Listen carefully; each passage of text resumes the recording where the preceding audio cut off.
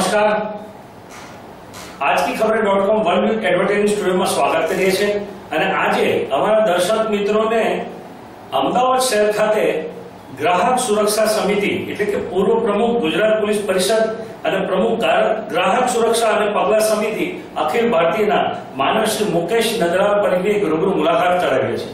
આ રૂબરૂ મુલાકાત કરવાનો આશય માત્ર અને માત્ર એટલો જ છે કે આપણા દેશના લોકલાડીલા વિશ્વવિખ્યાત એવા પરમ આદરણીય परम श्रद्धेय प्रधानमंत्री नरेंद्र मोदी ने चीनना एजेंट तरीके चीतरवा सामे देशद्रोहनो અને દેશની જનતાની લાગણી દુભાવવાનો આઈટી એક્ટનો અતિશય ગંભીર ફોજદારી ગુનો ક્રિમિનલ ઓફેન્સ FIR દાખલ કરવા બાબત તાકીદની ફરિયાદ મુકેશભાઈ પરીખ દ્વારા કરવામાં આવેલ છે।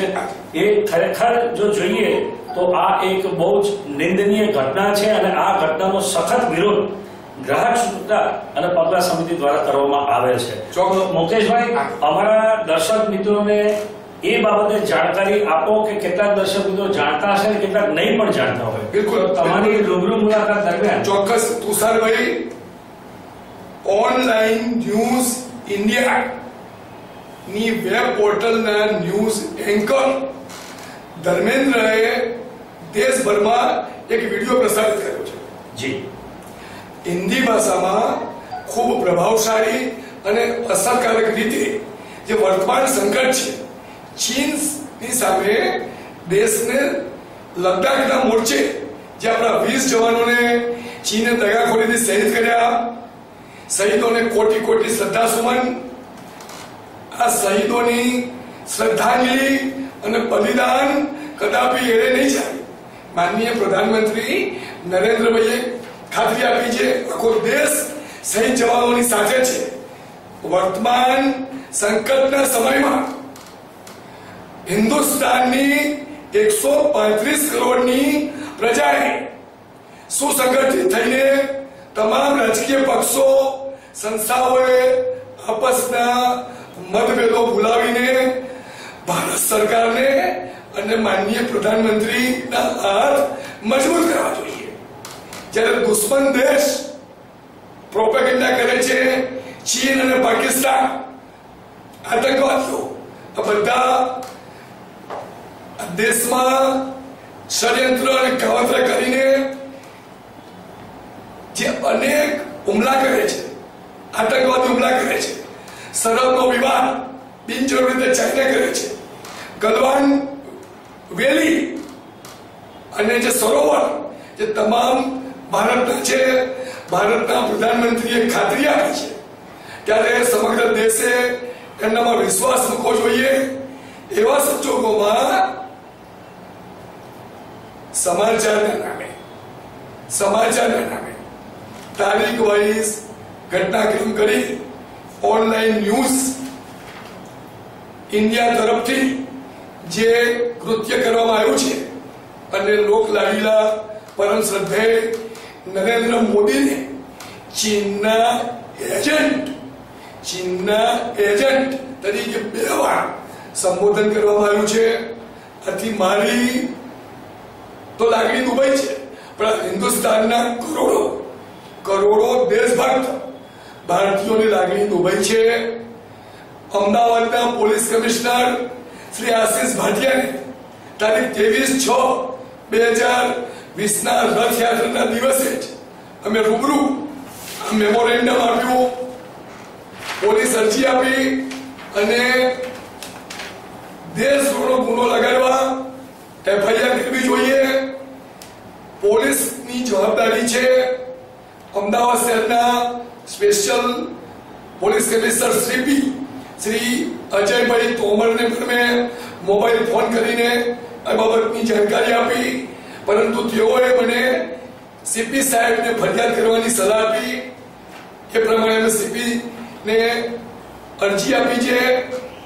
પોલીસ ઇન્વેસ્ટિગેશનમાં ખૂબ મટીરિયલ મળશે।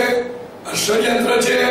આ દેશના લોકલાડીલા પ્રધાનમંત્રી અને ભારત સરકારને નીચા પાડી જે કૃત્ય કરવામાં આવ્યું છે એ દેશદ્રોહ છે અને વિદેશમાં હિન્દુસ્તાનની પ્રજાની અને એના પ્રધાનમંત્રીની છબી ખડાય ને એમની ઇમેજને ખંડિત કરવાના નામે, ઇમેજના નામે જે અધમ અને નીચ પ્રયત્ન કરવામાં આવ્યો છે, એને તમામ દેશભક્તો એકી છે, એકી સાથે વખોડી કાઢે છે. માત્ર વખોડી કાઢવાથી બી કામ નહીં ચાલે. આ પ્રકારના દેશદ્રોહી ગદ્દારો ને ખુલ્લા પાડવા જોઈએ. આની પાછળ કયા કયા તત્વોની સાજિશ છે, કાવતરું છે, તો પ્રધાનમંત્રી નરેન્દ્ર મોદી અને સંરક્ષણ મંત્રી રાજનાથસિંહના નિવેદનનો ઉલ્લેખ કરવામાં આવ્યો છે. સંરક્ષણ મંત્રી અને પ્રધાનમંત્રીના મતભેદ હોય અને સરકારના પ્રધાનોમાં અંતર છે એવો એક ખોટો મેસેજ, એવો એક ઉપજાવી કરેલો બોગસ મેસેજ સમાચારના નામે જે પ્રસારિત કરવામાં આવ્યો છે, એની સામે FIR કરવા અમારી માંગણી છે. પોલીસ તપાસમાં અમે આ વિડીયો આપીશું. આ વિડીયો સ્વયં સ્પષ્ટ મોટામાં મોટો પુરાવો છે અને પોલીસ, ક્રાઇમ બ્રાન્ચ સાચી દિશામાં પૂરતી અને યોગ્ય તપાસ કરશે તો ઘણા બધા તત્વો આમાં ખુલ્લા પડશે.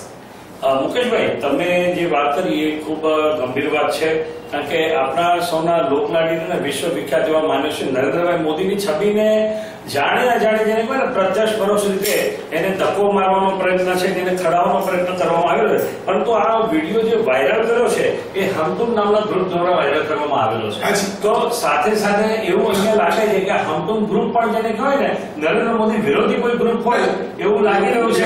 એની પણ તપાસ થવી જોઈએ, એની પણ તપાસ થવી જોઈએ. તુષારભાઈ, ગ્રુપના એડમિન સામે અમને ફરિયાદ નથી, કારણ કે આ ગ્રુપમાં ઘણા બધા વિડીયો સરકારની તરફેણ હોય કે વિરોધ હોય. લોકતંત્રમાં સરકારનો વિરોધ કરવાનો સૌને અધિકાર છે. મીડિયા, વિરોધ પક્ષો, NGO, અમે પણ સરકારનો વિરોધ કરીએ છીએ. પરંતુ જ્યારે ચીન અને પાકિસ્તાન જેવા દુશ્મન દેશો ભારતની સરહદમાં આવે અને LAC જે એકચ્યુઅલ લાઈન છે ત્યાં LAC પર જઈને ચાઇનીઝ સૈનિકો અને ચીન જે આપણું દુશ્મન છે તેના તમે જાણે અજાણે હથારાઓ નરેન્દ્ર મોદી સામે કે ભાજપ સામે તમે વિરોધ કરો, પરંતુ જ્યારે દેશની રાષ્ટ્રીય સમસ્યા છે ત્યારે સમગ્ર હિન્દુસ્તાન, આખો દેશ, તમામ વિરોધ પક્ષો, રાજકીય પક્ષોએ પોતાના આપસના રાજકીય મતભેદો ભૂલીને સરકારને પડઘો મારવો જોઈએ. બિલકુલ મુકેશભાઈ, તમારી વાત સાચી છે કે જ્યારે દેશની અસ્મિતાનો પ્રશ્ન હોય ત્યારે આપણે તમામ ભારતીયો એકત્રિત થઈ અને મોદી સાહેબની વિરુદ્ધમાં જો કોઈ પણ આવા ષડયંત્રકારી હોય, ચાહે પછી ઓનલાઈન ન્યૂઝના પત્રકાર તરીકે ધર્મેન્દ્ર હોય કે જીતેન્દ્ર હોય, કોઈ પણ હોય, તો આપણે તેને સક્ષમ રીતે તેની સામે એને જવાબ આપવાનો છે અને પોલીસના માધ્યમથી એને કઠોરમાં કઠોર શિક્ષા થાય તેવા પ્રયત્ન આપણે કરવા જોઈએ. કારણ કે આપણે ગ્રાહક સુરક્ષા અને પગલા સમિતિ એ હંમેશા જનહિતમાં, પ્રજાના હિતમાં કામ કરી રહી છે. માટે તમે આ જે મુદ્દો ઉપાડ્યો છે એ પ્રશંસનીય છે અને આજકી ખબરે.com ના મેનેજિંગ ડિરેક્ટર તરીકે તમારા મુદ્દાનું સમર્થન આપું છું. અને આ મુલાકાત માટે તમે કિંમતી સમયનું યોગદાન આપ્યું છે એ બદલ તમારો ખૂબ ખૂબ આભાર, ધન્યવાદ. મારું કર્તવ્ય છે. ધન્યવાદ.